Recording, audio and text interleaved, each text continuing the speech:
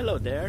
Today I'm going to do something a bit different, and that is testing the SJ8 Plus in a totally new way, and I'm going to show you some of its capabilities and why you don't actually need a GoPro 7 and why HyperSmooth, Hyper whatever is not that great on the GoPro, because you pay a lot of money to get that stabilized video. And I'm going to show you how simple it is to do that with an action camera that costs only around $150, maybe a bit less, maybe a bit more, but you can do all that the GoPro, almost all that the GoPro 7 can do, including that super smooth footage. And that's why I'm working. And now I'm going to do some magic, and I'm going to use two cameras that are filming the same thing, and one of them, which is the SJ, will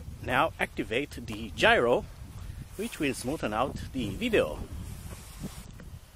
And now I'm working with the gyro, and you can compare a non-stabilized camera with the gyro stabilized SJ cam. What is this gyro, you may ask? It's a small integrated circuit which measures the movement of the camera and the shake of the camera, and then makes electronic image stabilization, which improves image quality. As you can see already, the video is a lot more smoother than the camera which doesn't have a gyro stabilization activated on it for now. But that's not all. So you have paid $150 for the camera. You still have a lot of money left until making the whole sum for a GoPro 7, which is around $400. So what can you do with all that money that's left? So you can buy cheap video editing software which will further improve your videos like this.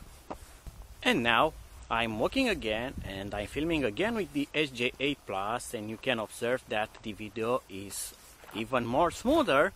It's almost hyper smooth, you may say.